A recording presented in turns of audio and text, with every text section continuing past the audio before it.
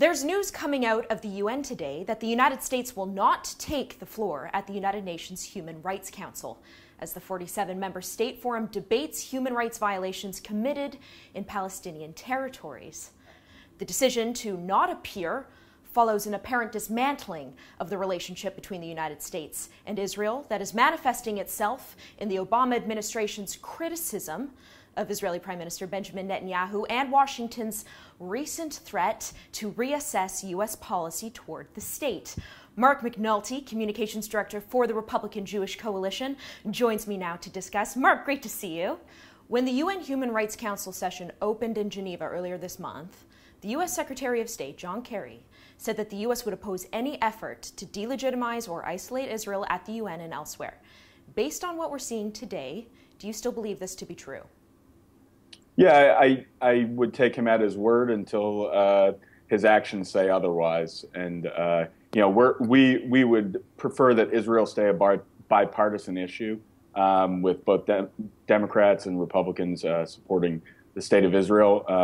You know, that's a little bit more questionable these days with some of the actions and some of the words that have come out of this White House. However, I don't believe that this latest flap today has anything to do with that. I think that hopefully, as of right now, we believe that the Obama administration will continue to back Israel at the UN and elsewhere. You mentioned words coming out of the White House. White House Press Secretary Josh Earnest last week, in response to Netanyahu's election eve disavowal of a two-state solution to the Israeli-Palestinian conflict, said that the U.S. would reevaluate its position toward the state.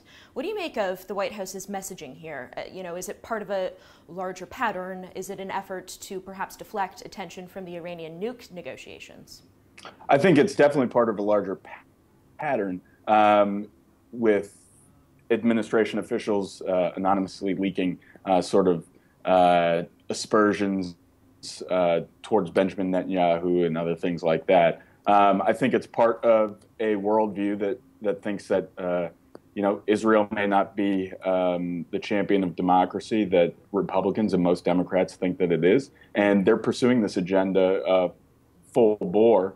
And it also goes to the Iranian negotiations, where the people who have the most to lose by a bad deal are the Israelis, and Obama is so desperate for a deal that he would rather have a bad deal than no deal, whereas Benjamin Netanyahu and many Republicans would rather no deal rather than a bad deal. Now, Prime Minister Benjamin Netanyahu has since defended his position by saying that it's the current political landscape, that the current political landscape is not conducive to a two-state solution because of the coalition between the PA and Hamas. But I want to shift gears a little bit. Are you seeing a shift among Jewish voters, would you say, which historically has been one of the strongest Democratic voting blocs in terms of their sentiments toward the Democratic Party, as a result of, well, as a result of perhaps the diplomatic war, we can call it, against the Jewish state? Well, I think it's part of a larger overall trend. We saw sort of the bottom of Jewish support for Republicans in 1992. We've seen that with an uptick out of 7 of the last 6 elections, all the way up to 31% for Mitt Romney. We saw a little bit of a dip in 2008 of about 10% down to 21 for John McCain.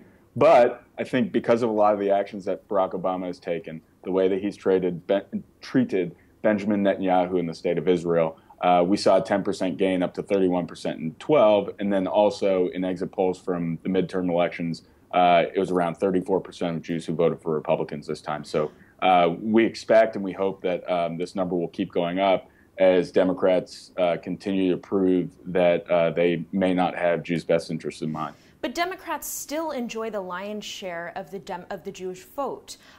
President Obama, as you said in the last election, about 70%, and 30% for the Republicans, roughly, which is still a relatively high number, but not that high. You know, the thing is that the GOP has sort of always played with this idea that the Jewish community will shift their votes during an election, but it's never really materialized. So do you actually think that it will in this instance? Yeah, most definitely. I don't necessarily think that there's going to be a wholesale change overnight. I think what we've proven over the past about 20 years is that as the generation of Jews understand where this Democratic Party is and the the shift leftward, and the fact that in 2012, during their platform convention, when the subject of Jerusalem as the capital of Israel was brought up, the entire room booed. I think that younger generations of Jews are more inclined to support Republicans, and as that generational shift happens, we will continue to see more Jews vote for Republicans.